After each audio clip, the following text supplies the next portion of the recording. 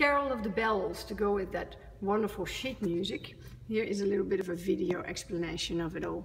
We started off with our ostinato pattern and we're working around, you can see it here, middle C and treble C, and we're going start, down a second, up a second, down a third. And that's pretty much the motive for the whole song.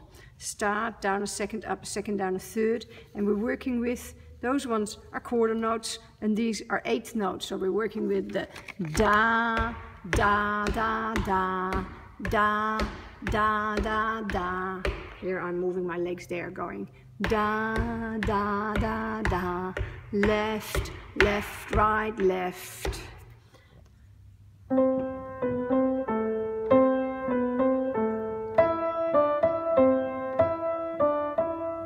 Really important to use your fingers 3s and fingers 5 so you get that pattern in your hand for the next bar 5 to 8.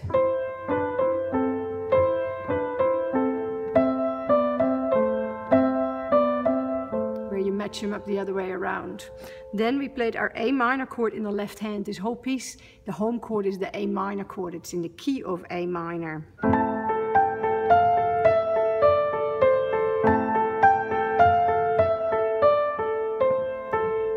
And how do you read that? Well, we know that here we've got a third below your high C and here you've got a third below your treble C. So it's going to be an A here and an A there. And this is also what an octave looks like. Remember, when they go from line to space, they're always going to be an even number. This is a large distance. And if you see a large mismatched distance interval, often it'll be your octave. Usually it'll be your octave. Whereas these ones are matched. There's your 7th. Here is your 6th. You get used to the difference between 6th and 8th and 4th pretty soon. Whereas the matched ones, 7th and 5 and 3rd. 3rd goes from one space to the next space. 5th got an empty space in the middle. 7th, it's got 2 empty spaces in the middle. And there is our little pattern that's nice to do with pinky, pinky, pinky, 4, 3, 2. And then we do our second line again.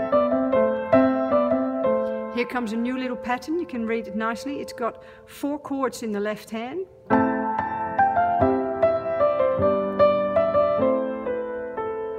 And those 4 chords we already saw also in bar 13 to 16. A minor chord. You can see that it's got the middle C in the middle. Here it's got the middle C at the bottom. Here it's the second above your F line, and here we got the middle C in the back and at the bottom again. So we've got our A minor, C, G, A minor. You can throw these little pattern lines in there whenever you like. Then we're going to get our little walk down pattern, which goes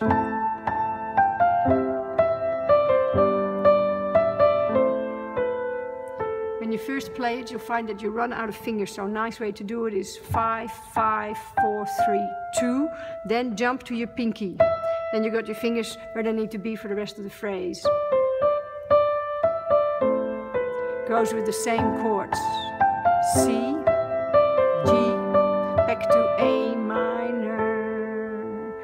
And bar 29, we're going to do the pattern in the left hand. The right hand now is going to start walking down in chords.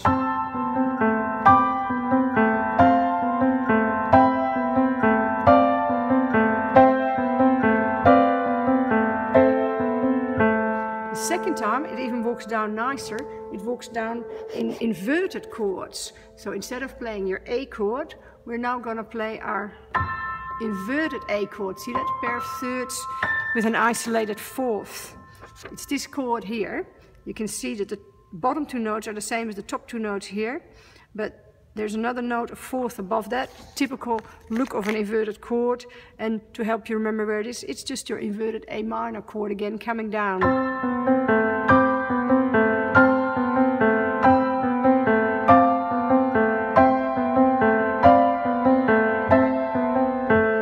The next section is, I call it your 5 section, because now we're suddenly working with that E chord. See, you're playing an E in the left hand, E chord. There is your bottom note, is just a second below your F line, and the middle note is sharpened like it should be for any of our E rainbow chords. And our little walk up is going to be walking on the black notes. You'll see those two sharps in front of it. So we got an E. And then you may as well put your hand in this position for the next 5 notes. Here we got it. We've got our start, and then up a second, but these two are sharpened. And here we've just got 5 notes going up and down. Da da da da da da da da. And da da da da da da. 1, 2, 3, 4, 5, 6, 7, 8. And then there's 2 quarter notes there as well. And we play that twice.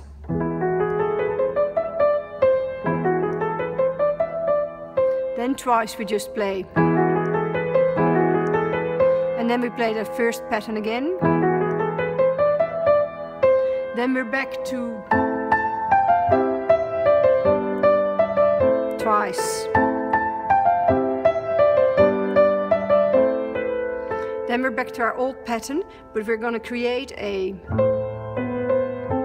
sort of a 1, 2, 3 and add 9 sound. And the nicest way to do it, if you can reach it, is by using your whole hand, doing an octave.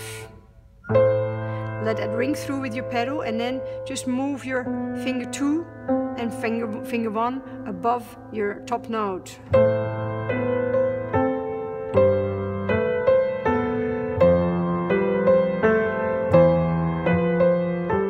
And then we do the same thing on the top part of the pattern. Sorry.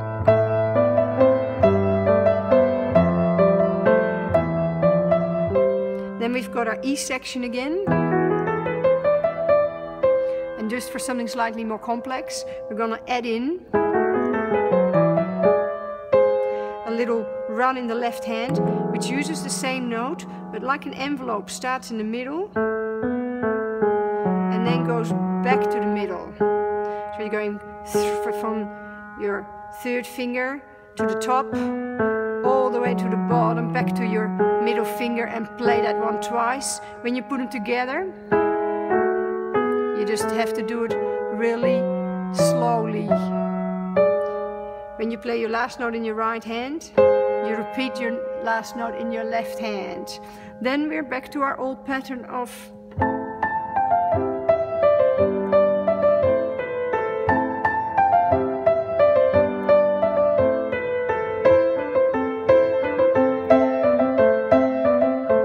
and then little treble clef comes in, and we're going to take this up a little bit to go up an octave. Do it again. So now we're working with exactly the same pattern, but we're working with 2 treble staves.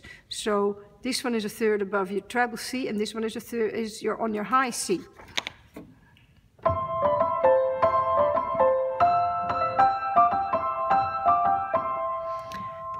And then this sign here, the octave sign that goes with the dotted notes all the way to the end, is a nice way to show that we then take the pattern again. We're going up. It's actually slightly different. You notice that it's just C's. High C and treble C now become high C and super high C. And that is what you do to finish. You go all the way to the top of the piano and you go.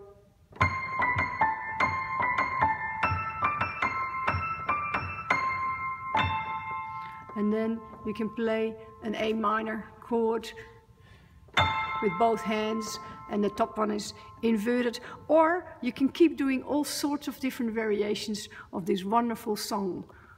Enjoy.